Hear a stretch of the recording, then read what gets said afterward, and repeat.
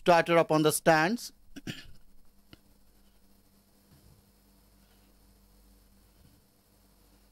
They're racing for the second race, the Christmas plate.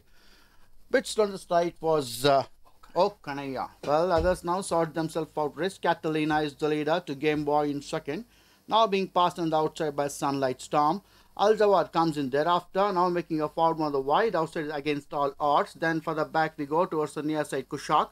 2 lanes behind we have Auril. Close behind Auril, now making a forward move on the wide outside is Okanaya. Coyote Girl comes in next. Then we have Royal Thunder, and last of all the Admiral, as the horses now straight past the 1400.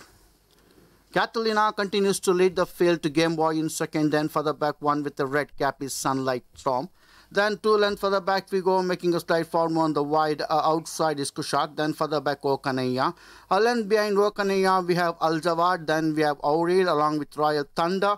Then as the horses now straight past the 900, last of all the Admiral, as the horses now approach the 800 meter marker. Catalina comes to is still the leader by about 2 in front of a Sunlight Storm in second.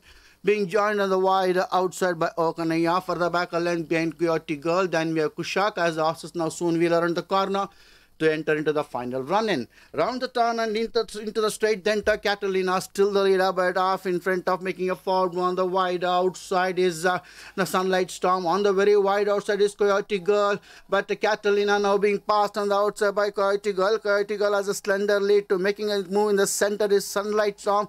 Then we have Catalina moving up on the outside is Kushak, but the fight between the two, Sunlight Storm and Coyote Girl. Sunlight Storm from Coyote Girl, then we have Kushak. Sunlight Storm still the leader. Catalina is on the outside. Catalina has an upper hand over Sunlight Girl. Then it's a Coyote Girl. Coyote Girl on the outside. Sunlight Storm locked together on the post. Then we have Kushak. Then we have Royal Thunder and Auril as the horses now straight past the wire.